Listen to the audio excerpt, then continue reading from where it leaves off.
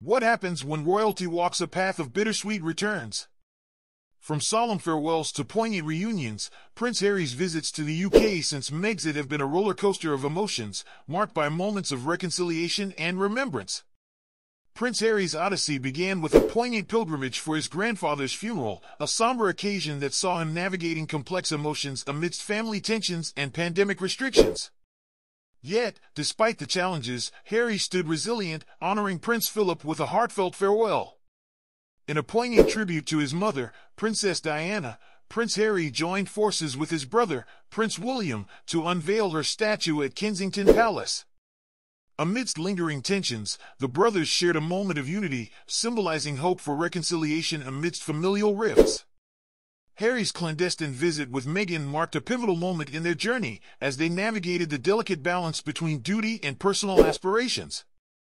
Seeking solace in family ties, the couple embarked on a discreet rendezvous, rekindling bonds in the hallowed halls of Windsor.